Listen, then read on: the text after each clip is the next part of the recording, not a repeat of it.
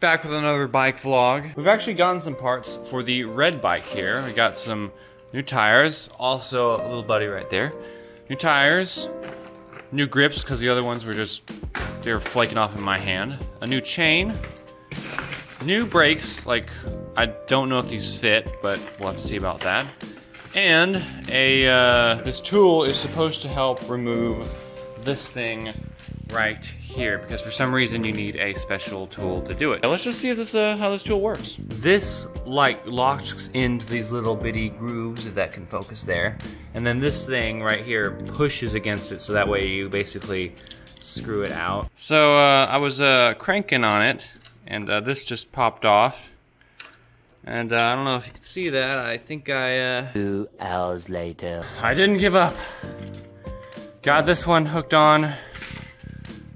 Got the other one hooked on. I guess it's easy to take off the chain, and now I can somehow figure out how to take out this bolt, but hey, this is finally off. Maybe there's still hope for this bicycle, as, well, how much work it needs. It needs a lot of love. I noticed right here, if this will focus, this one, because there's multiple different ways to remove these. Like, I watched the whole video, there's like 5 different types. It requires one of these tools, which conveniently came with my kit to remove the crankcase. I don't really like to play games with stuck things, so I've got this thing attached to a breaker bar. So this should be perfect. Check this out, baby. After so much cranking, whoa, the whole thing came out. And I don't know if you can see this, but it's a pretty rusty. After doing some pricing, shut up phone. This bottom bracket right here would be about 16 bucks for a Shimano one, which is, you know, I like Shimano parts. A new chain is around $11, and this whole thing right here, the front forks, that is, well, the cheapest one I've found is about $40, which, I mean, I don't know, it's a little pricey, and of course I'm also going to need a new seat because the old one was extremely torqued over, and a new tire, because that right there is not the best to ride on.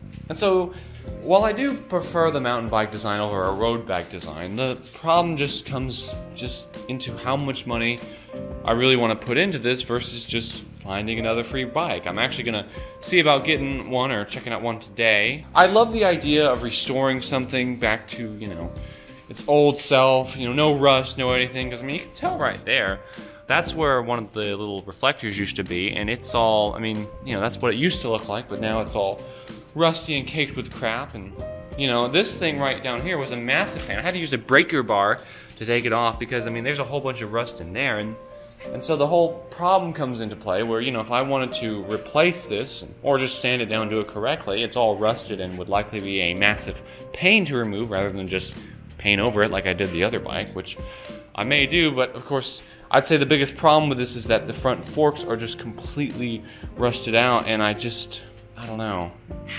This bike is problematic because of how much stuff needs to be done to it, and so honestly, I think it might get the can, but I don't know.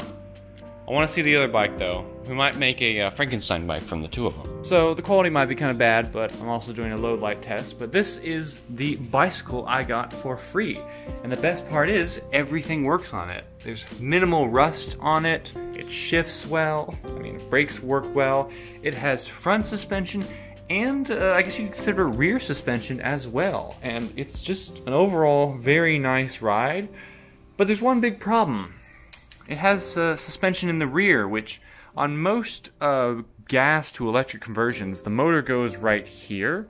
And so with here, it'd have to go lower, and there's a chance that, you know, if there, of course, you go over a bump and that thing warps a little, because, you know, suspension, the chain might slip off. And so I've got to figure out a way either around that or maybe to create, like I said, a Frankenstein bike. But this one right here, it's very awesome. I might be able to just swap the wheels, although I think these wheels on this one are a little bit bigger than these, but there's a lot of things on the table to consider. So hopefully next time I'll be able to figure out a little more about that and to put those parts on my mountain bike. You know, again, with the old mountain bike, this is something right here that was an issue with this because I don't know if you noticed why I had that clamped down, but these teeth were rubbing against the frame right here and preventing it from rotating. That's why I could never spin this around fully. And so I've had this pinched down for a while. Hopefully it's done something, but that right there is the problematic part, and I don't know if I'll be able to replace that. So,